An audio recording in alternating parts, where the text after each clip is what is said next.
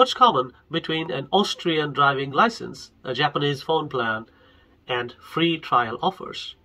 The simple answer is they all exploit the opt-out framing effect to benefit from the irrational behavior of us humans. In my last video, we talked about the gain frame and the loss frame of the ferocious framing effect. In this video, we'll talk about another aspect of framing effect, i.e.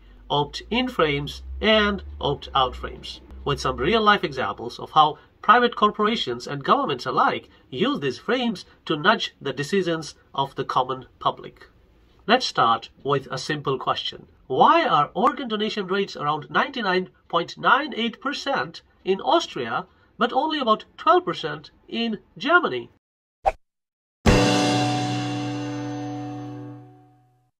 Austria and Germany are very similar in terms of language, culture, and GDP per capita. In fact, Germany spends more on healthcare at around 10.5% of their GDP compared to Austria, which spends only around 9% of their GDP. And also, German economy is much bigger. So in real terms, Germany spends many more euros per capita on healthcare than Austria. Despite all that, the organ donation rates after death in Austria are around 99.98%, but in Germany they're only at about 12%. Why? Are the Germans less generous than their southern neighbors? Or is the healthcare infrastructure in Austria much superior than Germany's? Or does the government of Austria spend much more on promoting, advertising the benefits of organ donation after death? No, none of these. The real answer is the opt-out framing. The biggest contributor of organ donations in most countries are healthy people who are brain dead after a road accident, commonly called the motor vehicle deaths. So the real secret behind the almost perfect 99.98% organ donation rates in Austria and an abysmal 12% in Germany lies with how these accidental deaths are dealt with, how the organs of these people who unfortunately pass away in a road accident, how these people's organs are then used for the public good. So the frames that the German and the Austrian road authorities use are different. Austria offers the opt-out frame, while Germany offers the opt-in frame to aspiring driving license holders in case of an accidental death. And this simple factor contributes to this big difference in the organ donation rates in both countries. What's an opt-in frame and what's an opt-out frame? In simple terms, an opt-out frame is where you're automatically included as a member of the group by default. But if you want to be out of the group, you must explicitly choose to opt out of the group. You must do something, such as sign a document or fill a form and submit, or check a box on some document. So you must do something to opt out of the default setting. Now, the opt-in frame is the opposite of the opt-out frame. In an opt-in frame, you are not a member of the group by default. If you want to become a member of the group, you must explicitly choose to opt in into the group.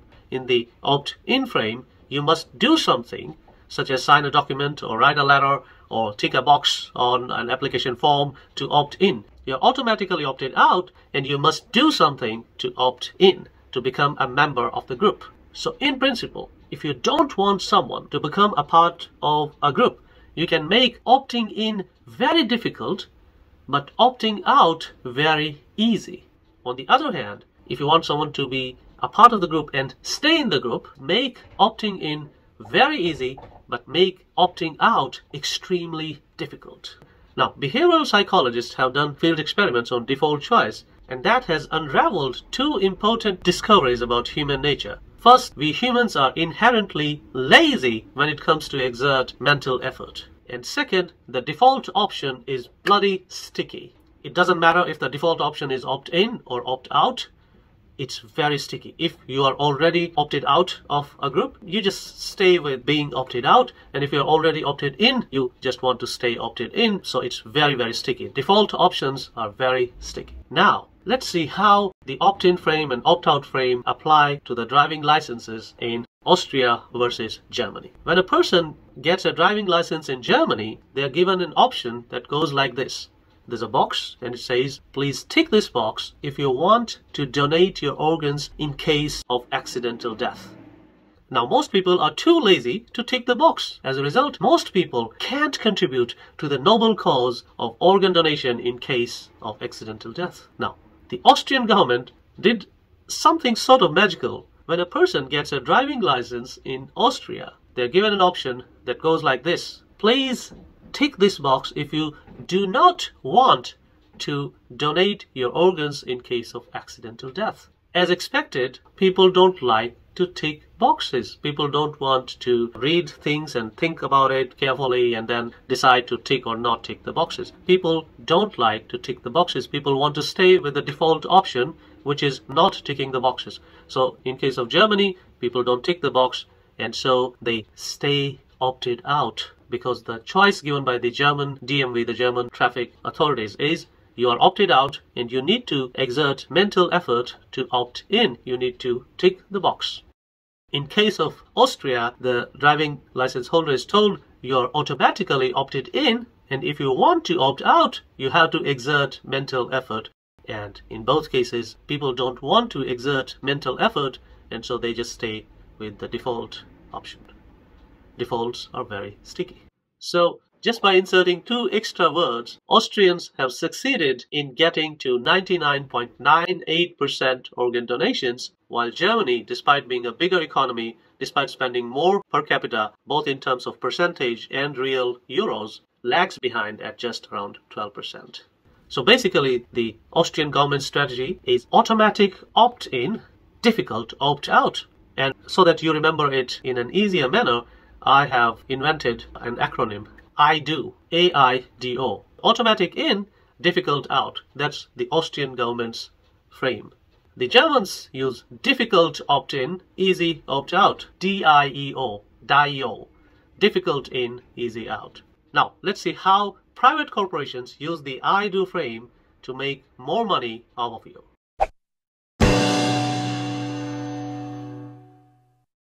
Another example of how companies use the I-DO frame is phone carriers. For example, in Japan, you can simply go to a telecom provider shop to enter into a 2-year phone contract, and I think that's true for most countries.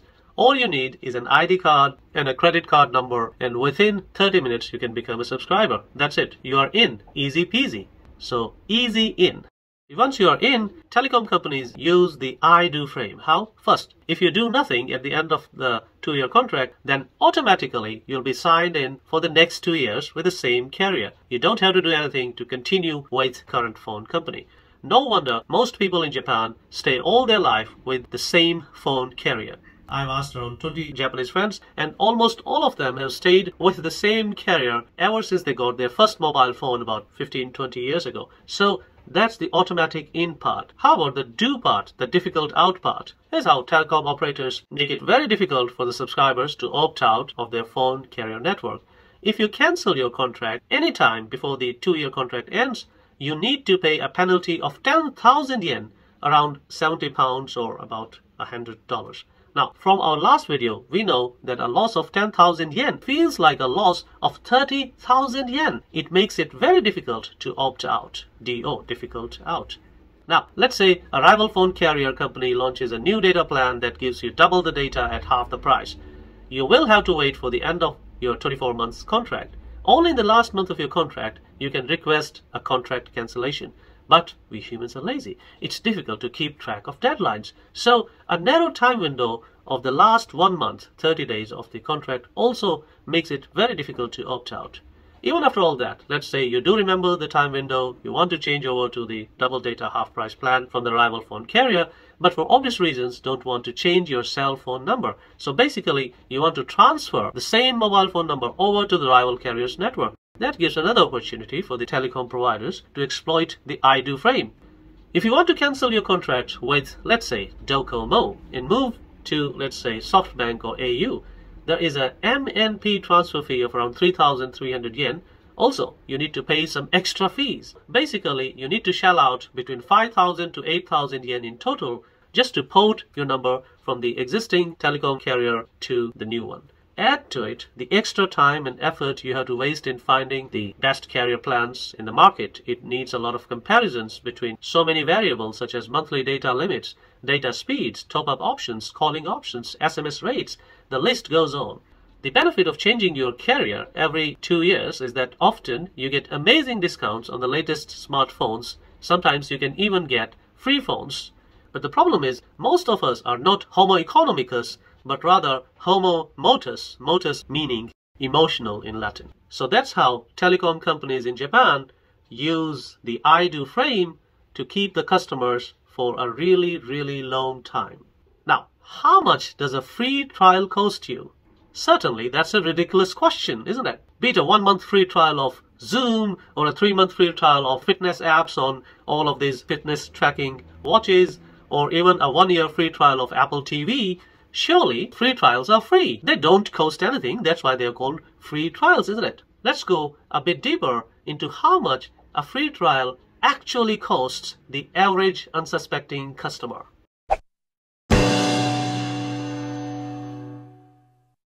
Now, in principle, I'm not against free trials. If done right, they are good for both the customer and the seller. To the customer, they offer a risk-free way of trying a new product or service before they actually pay for it. The seller gets the opportunity to understand customer behavior and what actually customer values and what the customer doesn't value.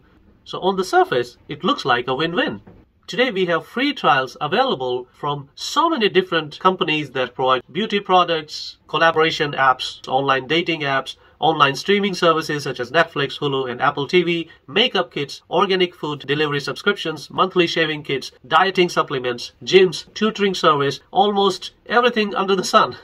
And most people sign up for these products and services because they think they are smart and will unsubscribe from the free trial as soon as the trial period ends. But in reality, customer behavior research at Rand Corporation and consumer watchdogs such as FTC in USA and BBB in Canada and USA have found that between 60 to 80% of people who sign up for a free trial actually end up paying for subscriptions, products and services they did not intend to pay for when they opted for the free trial. The main reason for this is that corporations deploy the I do mechanism to make more money off of unsuspecting customers. You see, when you sign up for a free trial, more often than not, you're required to provide your credit card or debit card information.